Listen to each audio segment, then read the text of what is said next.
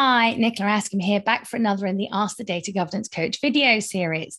And today's question is how to identify data owners when multiple areas of the organization use the same data. Now, I think this is a really good question. It is something I come across an awful lot when helping my clients do data governance, and I'm sure you will too when you're doing data governance. Because, unless the data is only used by one area, it's often not clear cut who the data owner should be.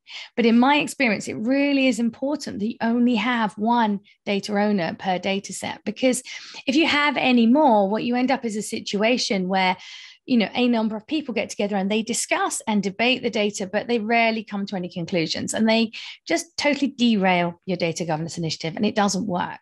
So I believe very strongly you want just one data owner per data set. And, this can be challenging if you have multiple people using the same data, and even more challenging when they will want to own the data.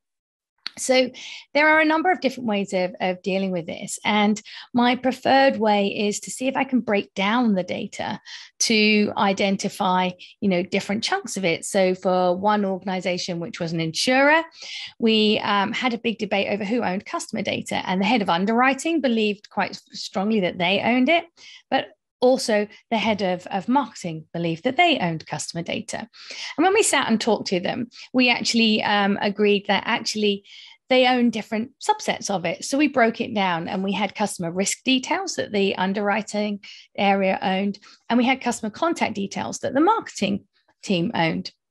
And that worked very, very well for a few months. They got on and did everything we asked them to do as part of doing data governance, until we got to the day where somebody reported a data quality issue with postcode. And my heart sank, because I had this horrible feeling that I knew what was going to happen. And I was right. When we asked them both who owns postcode, they both said they did. They both believed it was them. But interestingly, because we had split the data out, they'd both been doing the role and got their head around it for a few months. We got them back together and discussed it. And at that point, the head of marketing said, you know what, I actually don't think I am the data owner. I think I'm a key consumer of the data, and I want my needs and requirements of that data to be considered. But I don't actually think I'm the right person to be the data owner. So at that point, we put all customer details back into one data set and had one data owner. So splitting it sometimes works, sometimes doesn't. I think you have to be flexible and understand that you may need to change it again further down the line, but that doesn't stop you from trying. The other way of doing it, if that isn't an option and you can't find a selection with that, is to look at, is there one of those areas that really does dictate the standards by which that data is captured? Do you have somebody that is setting the rules and saying this is how we do this? Because in which case they should be the data owner. There is no way that they shouldn't be, because you couldn't have anybody else being the data owner if you've got another team elsewhere in your organization that is allowed to set the rules around that data.